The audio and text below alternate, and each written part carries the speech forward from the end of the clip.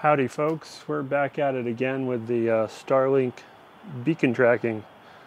Today we're looking at channel 2. As I mentioned in the first video, there are 8 Starlink channels. They're separated by 240 megahertz. So the first one we looked at in the first video was the, I think for any purpose here, channel 1, which was 11.325 gigahertz.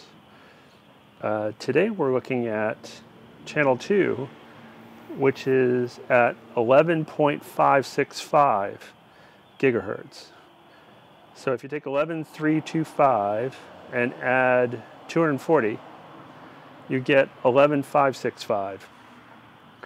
And then since the local oscillator inside our L and B will mix that down, we'll do a little bit of math, and 11.565 minus 9,750, which is the local oscillator frequency, we get 1815 megahertz, or 1,815 megahertz, and that's where I have the VFO tuned to this time. So we are now looking at channel 2 for Starlink, and we have our little window here for demodulation. So if we see a signal on our screen, we'll be able to hear it go by.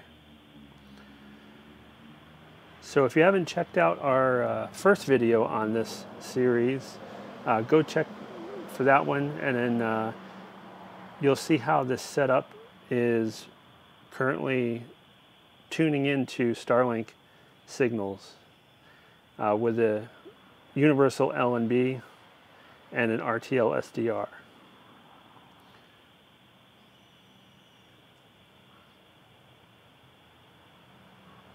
Oh, there's a signal way over here. I missed it.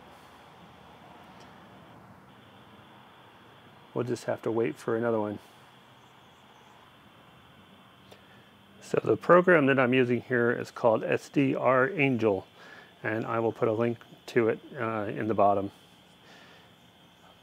along with some links to the other pieces of equipment that are here being used.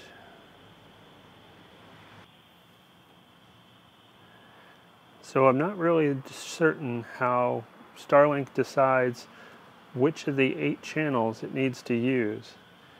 It seems to default to channel 1. Oh, here we go, here's one.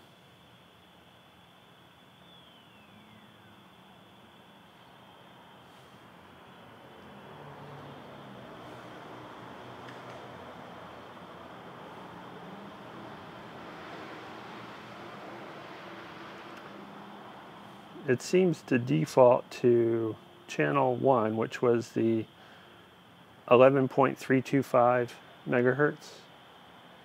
Sorry, 11.325 gigahertz. And then occasionally it will use channels 2 through 8, I guess when the system is more congested. Not really sure on that.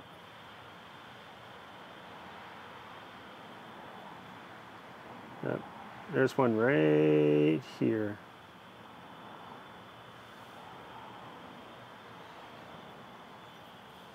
Yep, right about here.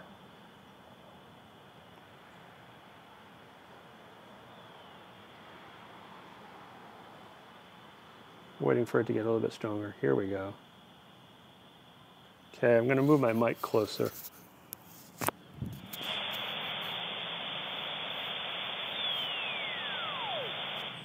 Did you hear that? That was the Starlink beacon going by our window. Oh, we got 2 simultaneously.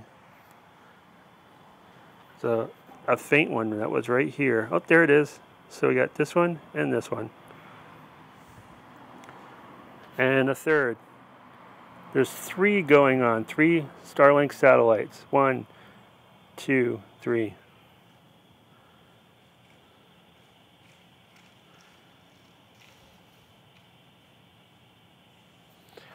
And here's number 4.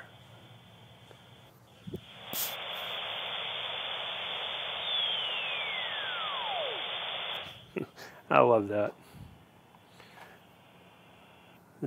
Do it one more time.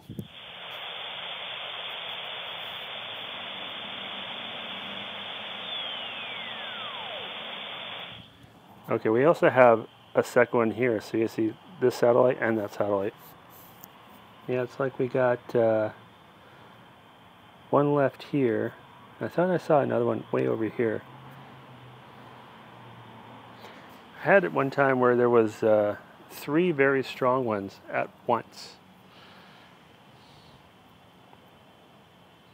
By the way, if you're wondering why the signal is moving, starting from a high frequency to a low frequency, that's due to Doppler shift.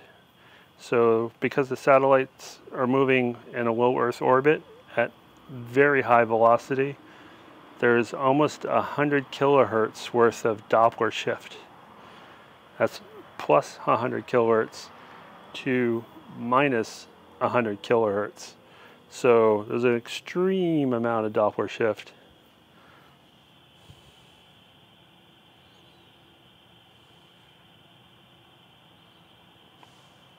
So far, I'm not seeing any more.